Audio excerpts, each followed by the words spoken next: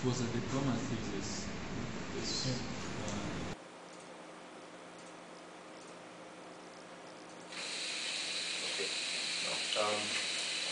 Now basically they are just driving around, and if they by chance hit a brick, they measure the color of the brick and then just keep on driving. And if they discover one of these collecting robots, so they are sending an infrared message. So they are not discovering them via their emitted light, but via a special infrared message. So if a robot who carries a green brick discovers the green caller, so to say, it just decrements a counter. If it's low enough, it assumes that it's near enough to the robot, and then just unloads its brick.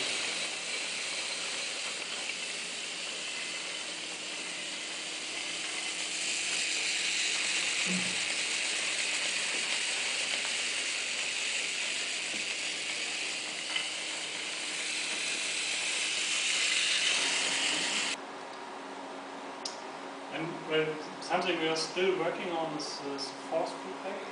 This is not perfect until now, but I can show you the effect.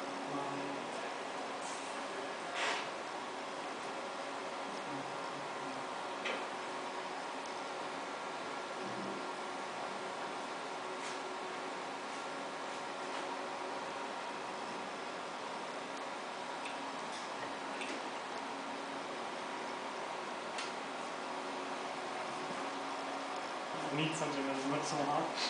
Okay, just go up a little bit with both devices, and I will activate force, but please don't release the pin because at the moment it will fly around.